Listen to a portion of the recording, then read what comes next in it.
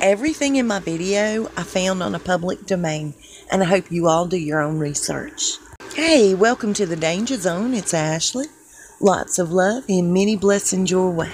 If you guys haven't heard the latest, you're probably asleep, still in bed, but the pillow burst today. Well, hours and hours ago. That's another story for another day.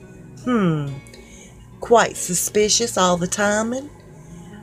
So much to talk about, and we'll get to it.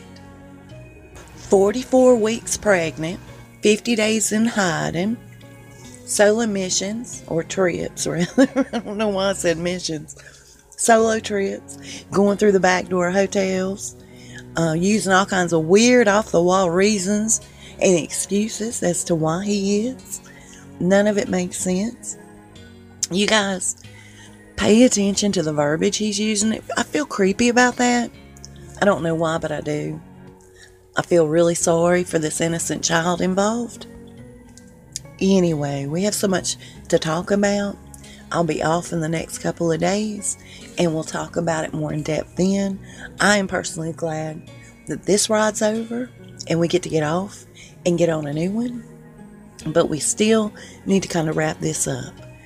We'll talk about it real soon. But meanwhile, I put up Kate's birth announcement next to Meghan's. If you spot anything different, I'd like to hear your opinion. I have to say that I feel really sorry for Mr. Markle today. I'm not a grandparent myself, but I can't imagine what it would be like because all I've ever heard was the joy of grandchildren. And I can't imagine how lonely he may be feeling. So my heart really goes out to Mr. Markle. I'm really sad for him. On the other hand, I'm super excited that now maybe Samantha will hurry up and put her book out because I'm super duper nosy and I want to read it. Alright, you guys, I got to get back to work, but I'll see you soon and we'll talk fast. I hope you have a wonderful Monday. Y'all stay safe and be blessed.